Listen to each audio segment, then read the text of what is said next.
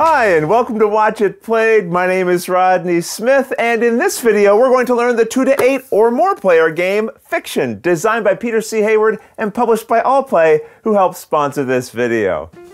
A secret word needs to be guessed, but can the lying librarian's clues be trusted?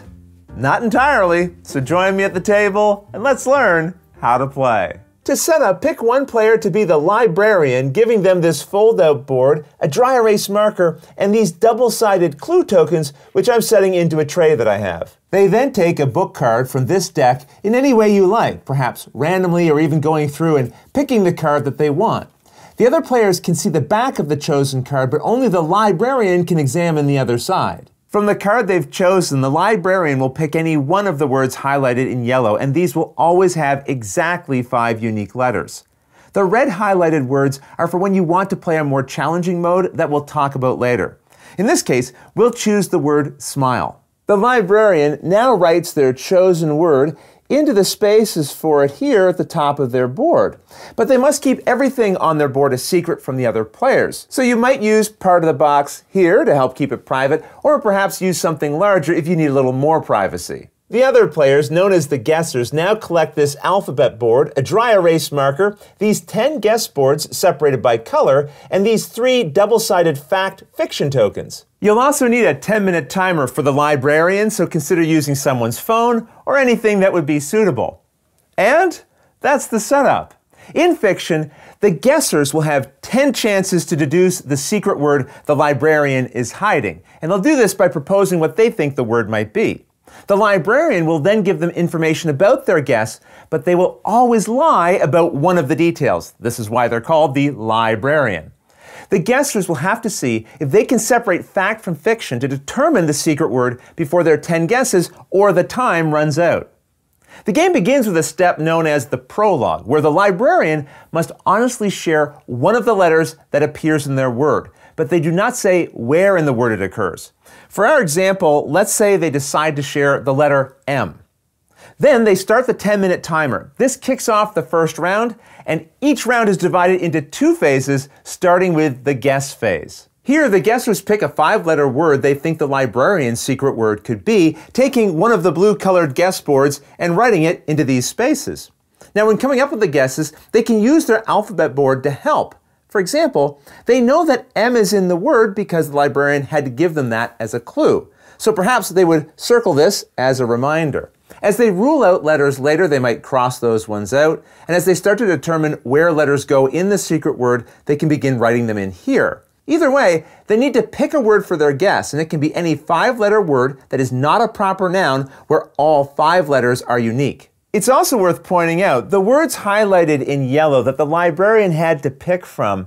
These can be pluralized, but they will never be a very uncommon word, so you can expect the word to be something you'd be familiar with. After some discussion, let's say the guessers decide to settle on the word flame. Once their guess is written, they pass it to the librarian, who then pauses the timer. It's now time for the Deceive phase of the round, where the librarian will have some things to do. But during this time, the guessers can continue talking amongst themselves, discussing what they think the word might be. The librarian will do their work in secret, but to make things a little easier for you to see, I'm going to remove this privacy box.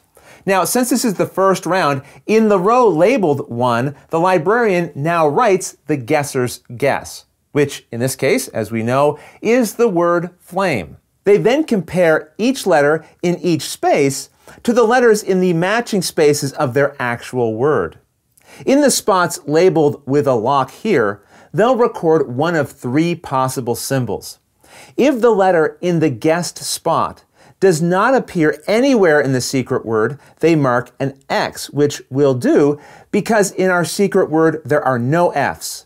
If the guessed letter does appear in the secret word, but in a different spot, you mark a tilde symbol, or as I like to call it, a wavy line. And we do that here because the guessers were right. An L is in the word, but it doesn't go in this space. Since A is not in the secret word, we mark an X.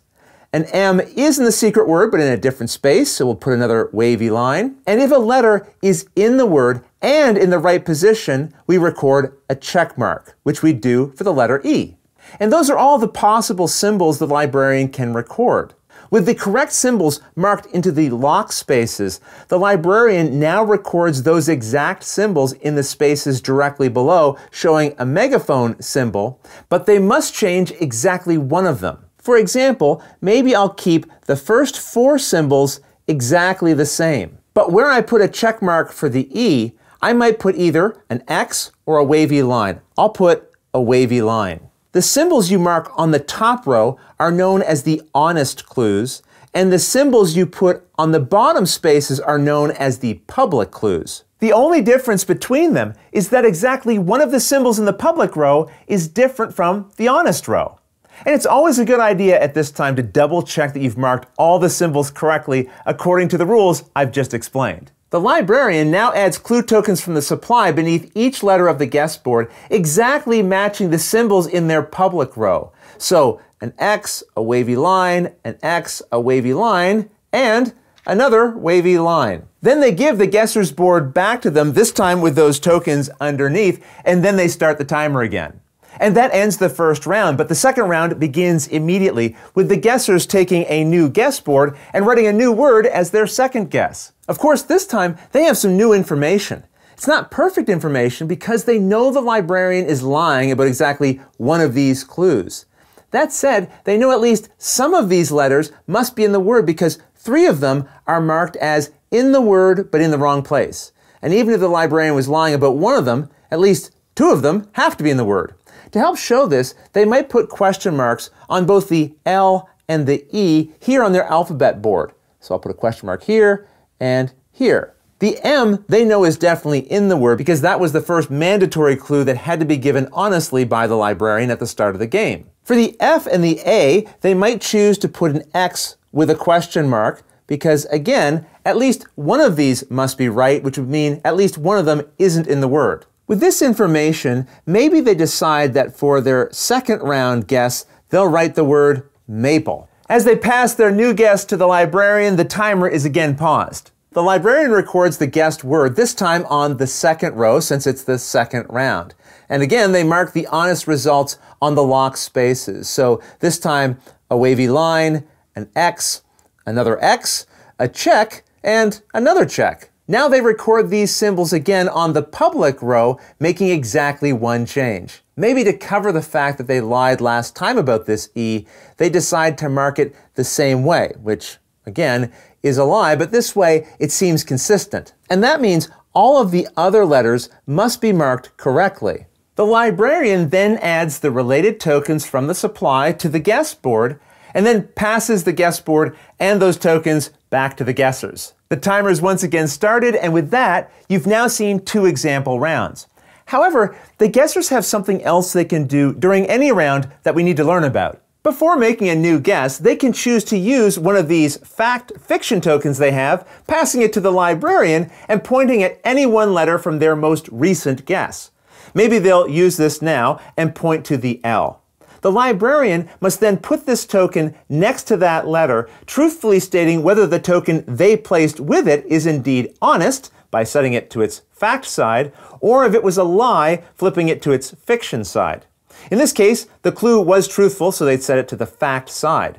And this means the guessers can now say for sure that L is in the secret word at this exact spot. So this would be a good time to mark that on their alphabet board, writing the L here. Not only that, they now know that one of these 4 other clues must be the lie. The guessers only have 3 of these fact or fiction tokens to use over the course of the entire game, and at most can only use 1 each round.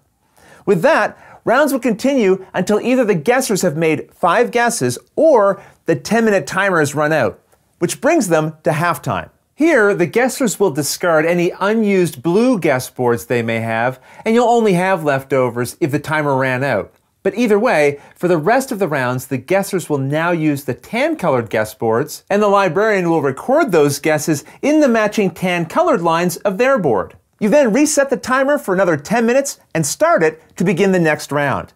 And just so you know, the timer should always be publicly visible during the game so all players know how much time is remaining. As rounds continue, if the guessers ever correctly write the secret word on their board and pass it to the librarian does not record anything behind their screen. They just stop the game and announce that the guessers are correct. In that case, the guessers all win and the librarian loses. On the other hand, if the guessers run out of these guess boards or the second 10-minute timer expires, the guessers lose and the librarian wins. The game also includes optional rules if you want an even bigger challenge, and you can mix and match these as you like. One option is to give the guessers only one fact or fiction token to use at the start of the game. Another option is to use an 8-minute timer per half instead of 10. Or you can introduce red highlighted words. These are also found on the cards the librarian will take at the start of the game and always contain duplicate letters, allowing the guessers to also include duplicate letters in their guesses. And these words may also be a little less common. You otherwise follow the same rules, but there are a couple of exceptions which I'll illustrate now. And let's assume our secret word is a miss, and the first guess was again. If the guess contains duplicate letters, in this case 2 A's, but the secret word only contains a single instance of that letter, check to see if either guessed letter is in the correct spot. If so, mark it with a check and the other with an X. On the other hand, let's look at this example here where again we have 2 A's, but there's only 1 A in the secret word. If neither of those letters are in the right place, mark the first one that appears going from left to right with a wavy line, and the second one you mark with an X. If you need a reminder of the different options for playing at a harder difficulty level, you'll find them here on the back of the rulebook. Otherwise, that's everything you need to know to play fiction. If you have any questions at all about anything you saw here, feel free to put them in the comments below and I'll gladly answer them as soon as I get a chance. You'll also find forums for discussion, pictures, other videos, and lots more over on the games page at Board Game Geek, and I'll put a link to that in the description below. And if you found this video helpful, please consider giving it a like, subscribing, and clicking that little bell icon so you get notification anytime we post a new video. And if you'd like to support us directly, you can join our Patreon team, which I'll have linked below. But until next time, thanks for watching.